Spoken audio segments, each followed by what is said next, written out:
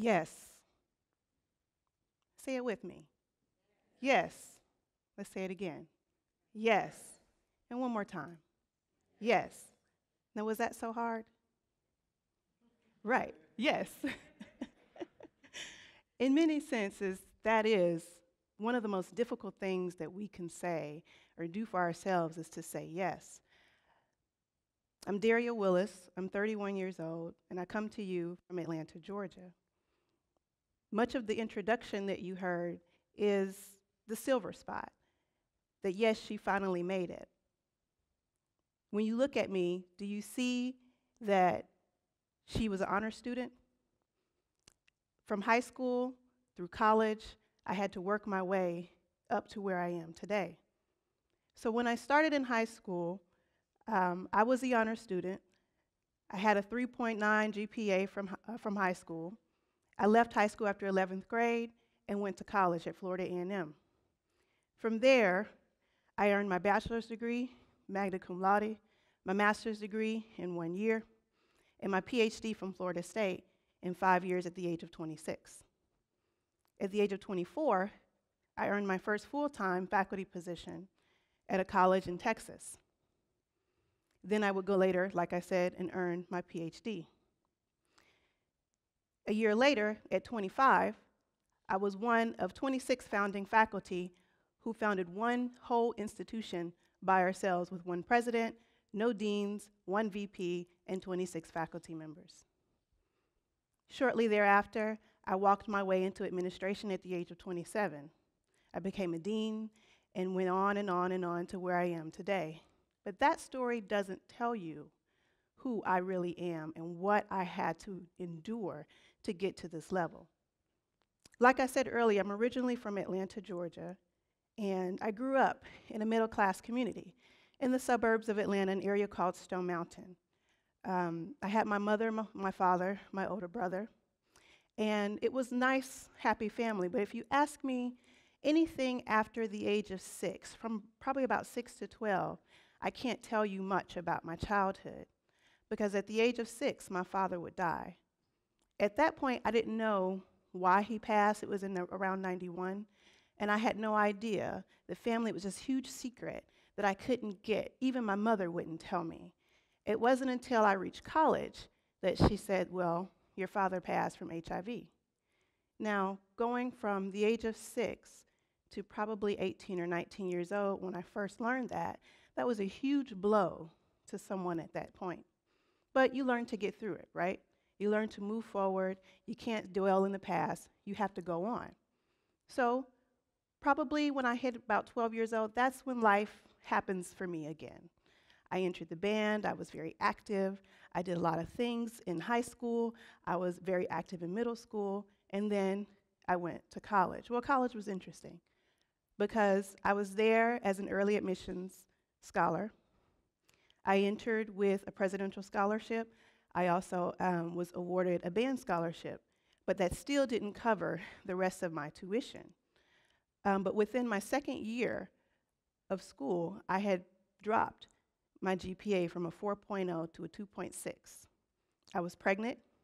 I didn't know what to do, and I was afraid to tell my mom. I was even more afraid to tell her that it wasn't the first time that I had become pregnant. The first time, I ended up having an abortion, and I remember being in the clinic that day, and the lady looked at me and said, girls like you always come in here. You'll be back.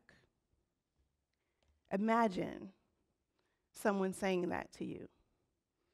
I didn't come back. So after I had my daughter, at 20 years old, it was finally at that moment, at 20 years old, when I looked at my daughter and I said, I never wanted her to look at me and I was nothing. I never wanted her to look at her mother and say that she didn't contribute anything to society. So at that moment, I had to learn to have the courage to say yes. Yes to myself. Yes to getting my act together. Yes to investing in who I wanted to be and to wanting more for myself. So what did I do? I didn't do anything. I sat back, tried to figure it out, and finally, progress back through school. So I started taking all kinds of classes, 21 hours here, 21 hours there, and by my third year, I graduated. But I had a BA in history. What do you do with that? Nothing. I tell you now, if you want to get a BA in the liberal arts and you don't want to get a graduate degree, you'll learn very quickly that there are not many job opportunities out there. But at that time, I did something a little silly as well. So I felt that since I was pregnant, I had to get married to the guy, right? Because you want that big happy family, the white picket fence. And I'm here to tell you, you don't have to do that either. That was the worst decision that I could have ever made, because it was a constant battle between the two of us on what direction my life was going to take. While he felt that I should have just gotten my bachelor's degree and go off and be a school teacher because we need the money. Remember when I said that when I looked at my daughter the day she was born, I wanted her to see me as being something more, doing something different, and creating my own path. So while he told me no, I said yes. So I had this professor who believed in me. After I got my bachelor's, I went back to Atlanta. I stayed with my mom, and if you've ever lived with your parents, I wouldn't recommend it. We love each other dearly, but I still wouldn't recommend it. So he called me up one day and he said, "Daria, what are you doing?" I said, "Working as a reader scorer at Pearson." And if you've ever done that, you sit in a room with all these computers, and from 9 to 5, you read essays that students wrote to pass some standardized exam. Now, I'm a college graduate. I was making $8 an hour doing that and really ashamed of myself. So he called and said, "We have this new program. It's the summer program. We get you through in a year, and I've got money. All I need you to do is come back." So what did I do? Got in my car, packed up my daughter, drove back to Tallahassee, Florida. I matriculated through Florida A&M for a year. And then I said, well, shoot, what am I supposed to do now? I have a master's degree in history, still sitting here with no options, nowhere to go. Then there was someone else that came along. She was the dean of graduate studies at the time. They had just come up with, State of Florida had just come up with this new program that gave money to students of color to help them go off to be doctors, lawyers, or whatever they wanted to be. She fought for me to get the scholarship to go to another institution across the street.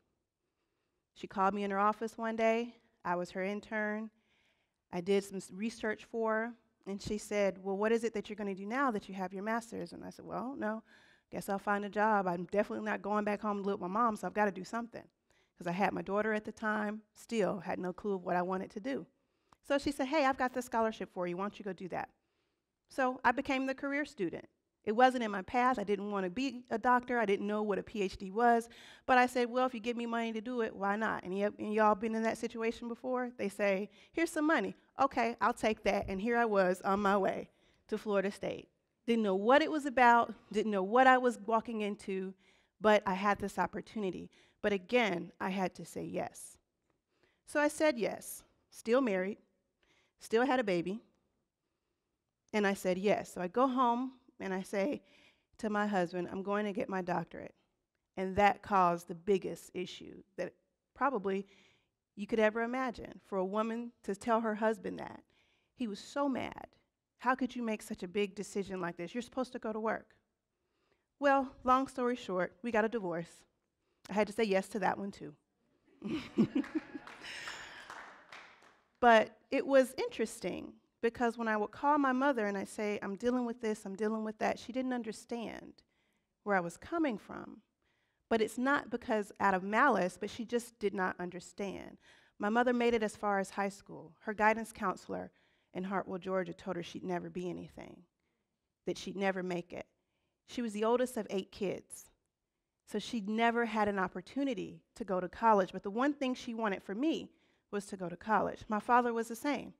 He graduated from high school, he went off to the military, and he died at 26 from HIV. So he never got to see me or my brother do anything. So the one thing I wanted to do was to move forward. But she did give me that $500 to go file the paperwork with the court to get rid of that guy that I called my husband. So that was great. I did pay her back, by the way. So after I do that, now I'm this single parent, nowhere to go, nothing to do. So my daughter and I moved into an apartment complex at Florida State. It was old, it was dusty, but that's all we had. And so we were there. And I matriculated through the program. And then the recession hit. College institutions started slashing instructors left and right. I was an adjunct instructor at the time while going to school full-time. I worked at a museum. I worked at another museum full-time, and my daughter was always with me in tow, going from here to there to everywhere. So what did I do? I applied for jobs, literally probably 40 jobs at one time. Only one institution called me back. From 40 schools, one institution called me back. So I went to my advisor for my master's degree, and I said, hey, I got this opportunity. They called me back for this interview for an assistant professor position. And he looks at me and he goes, oh, well, that's interesting. He said, it'll be good practice for you, but you'll probably never get that job. Now imagine someone I looked up to said, well, that's good, but you'll be up against people that already have their Ph.D., but you should go for practice. I said, okay. So again, when people throw money at you and say, well, we'll pay for your flight, and we'll pay for your hotel to come all the way to Tomball, Texas, guess what I did? I said yes. Got on that plane, didn't know anything about Texas besides cowboy boots and belts and shoes and hats and starchly white T-shirts. That's all I knew, but I went. I was as nervous as could be, probably more nervous than I am standing up here today. I had a fade, low cut, no hair, but I went in there and did the interview. Flew back home to Tallahassee. A week later, I got another call. Hey, we're interested in you. The president wants to talk. So I was excited. I ran back to the same person who told me that I couldn't do it, and I said, they called me back. And he was just astonished. He was like, wow, okay. Well, you go ahead and do that and let me know what happens. And so I did. I went back. I had an interview, and luckily, the president was a woman. The vice president at the time was another woman. And they kept asking me all these questions. How did you get here? Why did you apply for our college? And I said, to be honest, I applied everywhere. I don't know much about your institution except for you were one of the 40 on the list that I applied for. And y'all called back. And when you called back, I had to go back in my books and see what is this school that I applied to. And they thought it was funny, but it's exactly what I did. So nonetheless, I was offered the job, and I had $500 in my pocket. I sent my daughter back home to Atlanta, and I drove from Tallahassee to Houston, Texas. And I stayed in an extended value hotel where all kinds of riffraff happens there if you've ever seen them before. But I was able to purchase my first home at 24. I was able to provide my daughter a life that I wanted her to have because, again, I wanted her to have more than what I had. So we get to Texas. If you've ever been there, it's a very interesting place. They do say everything is bigger in Texas, and it is. The cars are huge. The trucks are huge. I felt like this itty-bitty person in this massive town that I didn't know anything about. My mother was upset with me because she said, now you're moving so much further away. But again, I had to build up enough courage to say, well, this is something that I want to do. I don't want to stay at home. I want to be more than what they said I could be. So I'm going off and I'm doing this. So I did it. But then you find out workplace issues. There's not a class that teaches you anything about dealing with people. Yeah, you take psychology and sociology and those types of things, but there is not a class, there's not a workplace issues 101 and how to deal with that person that don't like you 102. There's not a class that tells you that. So you walk in the door, one of the youngest members on the faculty, and I was the only African-American woman that they had ever hired to teach history at this college. So imagine how intimidating that made me feel. Well, I worked there for a year. It was fun. And then they said something about we're going to have this brand new college that we're going to open. Any takers? So I didn't really care for the environment that I was in. So I said, I'll go. Again, having the courage to say yes. So I went. I was one of 2 history faculty members. And that's when I really stepped up my game and decided that I want to do something more than just teach. So from that moment, I sat back, I was in my own little office, I put all my history pictures up, and I said, I'm really somebody now. Well, then I found out that they wanted something, this position called Faculty Senate President. So this group of people came up to me and they said, "Ooh, we think you would be the best one to do this position." And I said, "Well, what's that?" They said, "Oh, all you do is just, lead the meeting. You're really a facilitator.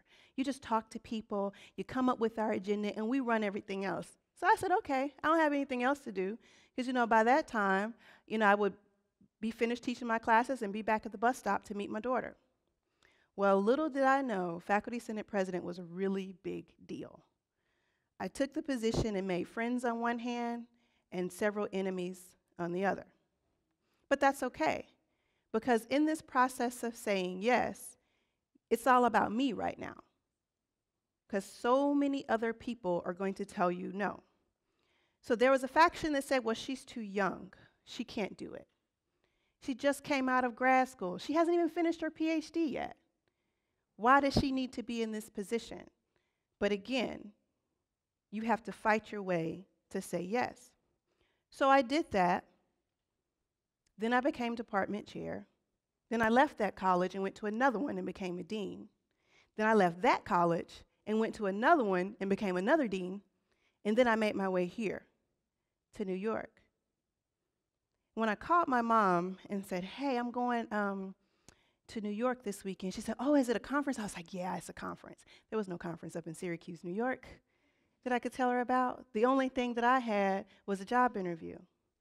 So I called her back when I was offered the job and I said, "I just want to let you know we're going to Syracuse." And she had a fit. And I was already in Texas. She's still in Atlanta, and she had a fit. And I had to sit her down and say, "Mom, you have been there with me through it all. From the time that my GPA dropped to a 2.8, to the time that I was evicted out of my apartment because I didn't have enough money to pay for it, to the time that I had to send Lyric back to you because I didn't have enough money to support her, to the time when you told me what happened to my dad, from the time that you told me that you could make it, from the time that you told me that, when I earned my PhD and I thought that I wasn't going to get it because I was having some issues, you said keep pushing, have faith, and keep moving on, because I was going to quit. And if I would have quit, where would I be today?" Sometimes as students, we look at our teachers or our administrators, and they're all put together, and we think, well, you've never experienced anything in life. We think that, you don't know what it's like to grow up and not have anything. Don't make those assumptions, because every person that stands in front of you has had to have the courage to say yes. And it's very difficult, because you have to go against the grain and go against the mold and chart your own path. You have to go the untraditional route when everybody says, well, you're too young, you can't go that way. Or you're a woman, you're not supposed to be here. I've sat in meetings where I'm the only one. I'm the only African American, or I'm the only woman, or I'm the youngest in the room. But you have to learn to say yes to yourself, because if you don't, then you can likely close the door on an opportunity that will literally change your life. Thank you.